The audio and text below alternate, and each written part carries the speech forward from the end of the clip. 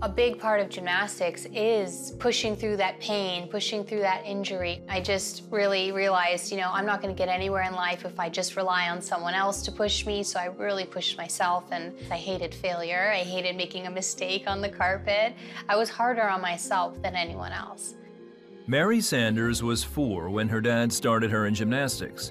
A former U.S. gymnast himself, he trained her with one goal in mind: Olympic gold.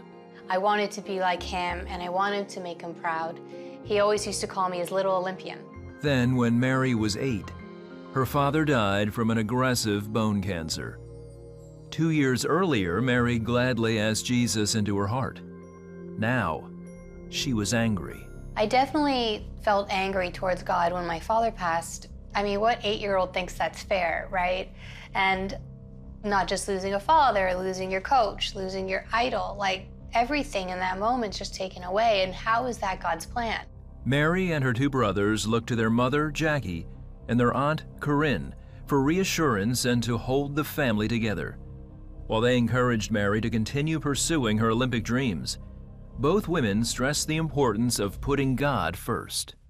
God is the one we're really trying to please, right? The results and judges isn't really the main focus. As a child of God, you know, that's where your worth comes. I talked to her about the Lord's plan and keep your eyes on Jesus.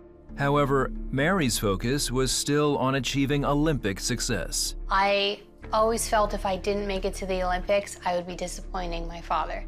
Then when he passed, there was a new sense of pressure in that my mom's sacrificing everything for her kids. I cannot fail at this, because what's it all for?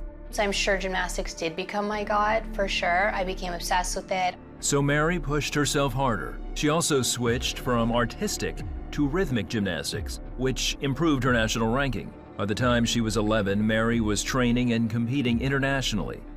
The training and travel was intense, expensive, and stressful on everyone.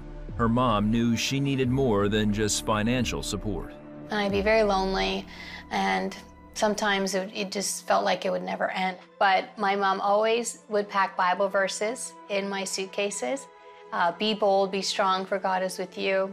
I can do all things through Christ who strengthens me. I always had constant reminders of God in my life, and that was because of my mom. I wanted her to know that, God loved her and he was going to be there for her and whatever she was doing. Finally, on her 19th birthday, Mary's and her father's dream came true as she represented the U.S. at the 2004 Olympic Games in Athens. Even though she didn't medal, it was a proud, bittersweet moment for Mary. I performed 4 routines and didn't make any mistakes. And I remember my last routine was a club routine, and I just did this big fist pump at the end, and I just pointed up, and I was just like, thank you, because I knew it was my dad and God watching down on me. After the Olympics, Mary retired from gymnastics and got a job as an acrobat with Cirque du Soleil. While she enjoyed performing, the constant travel brought back the feelings of isolation and emptiness she had as a young gymnast. For the next 10 years, Mary struggled to find her purpose. I would find myself just staying in my room, just trying to recover physically and just mentally, emotionally exhausted. And I found it difficult to really put God first in my life during that time. Meanwhile, her mother and her aunt continually prayed for Mary's safety and direction. I was really praying a lot for her on that tour. And even when you can't see it or you don't know, he's there, he has a plan. In 2009, Mary finished her Cirque du Soleil tour and freelanced with them for the next few years.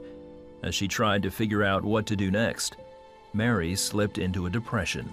I didn't have that next purpose that I knew that would bring me happiness. I felt like such a failure because I couldn't get a job and I couldn't figure out what I was supposed to do next. Unable to find work and tired of struggling to make her own way, Mary turned back to God. As she spent time in her Bible and got plugged into a church, she began to realize that her worth didn't come from her achievements, but through her identity in Christ. Finding my faith again and finding that happiness in my family and that centeredness really helped me get to the next day and understand, God is full of blessings and plans for us. So I think if we acknowledge that, sky's the limit. She married David in 2018, and the couple have 2 kids together. Mary has since written her memoir, 9 Lives by 35. In writing my book, I've had to peel back the layers, peel back a lot of the hurt and deal with those, pray for that healing and move forward. And I think that's been very therapeutic for me. I think I absolutely still have goals, definitely. I just don't think I measure myself or my happiness on those goals. Mary has had a number of careers in her short life, yet she's quick to point out it was only through Christ she found her worth, purpose, and fulfillment. And I was at my most lost periods, but I wasn't praying, I wasn't, giving it to God. Whenever you're in transition in life, it's even more important to lean in and pray.